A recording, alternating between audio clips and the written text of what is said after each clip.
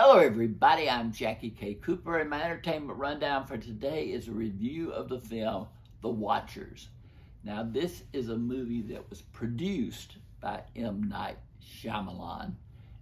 He's the guy who gave us The Sixth Sense, if you remember that movie. I see dead people. But this is directed by his daughter, but he's the producer, so he's got his hand in. But it's got those traces of other movies that M. Night Shyamalan has made. But Dakota Fanning is the star, Georgia's own Dakota Fanning, from Conyers, Georgia. So that's hometown of Holly Hunter. A lot of talent coming out of that town. But she plays a young woman who is trying to deliver a parrot to a purchaser. She works in a pet store or something like that. And it takes her way into she's living in Ireland. She goes to northern Ireland, where legend has it there's a forest that if you once enter the forest, then you're never seen again. So that's kind of set up in the very start of the film. And of course, she's headed toward that forest with the parrot, trying to get it delivered.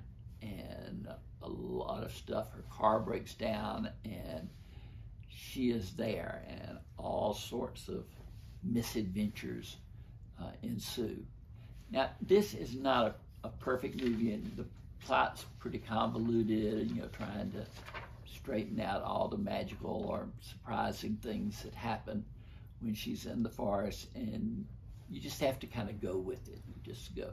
But it has just enough, the right amount of suspense to keep you alert. You always think something's going to jump out at you or whatever, and then it's got the little Shyamalan twist at the end.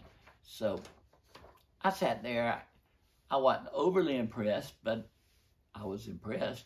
I wasn't bored, so that's a good thing. The cast was, aside from Dakota Fanning, some people I didn't know. It has John Lynch, Georgina Campbell, Olwen Four. So those are people that I didn't know much about. The film is rated PG-13. Always look at that, because that means it's not going to be too scary. I'm not that great at being scared in movies. So PG-13 for profanity and violence, but it keeps it on the PG-13 level. I scored it 6 out of 10. It was enough, of keeping me on the edge of my seat, that it raised it above just being an average movie. Not the greatest M. Night Shyamalan movie or his daughter, but a good one just the same. But this has been Jackie K. Cooper's Entertainment Rundown with a review of The Watchers.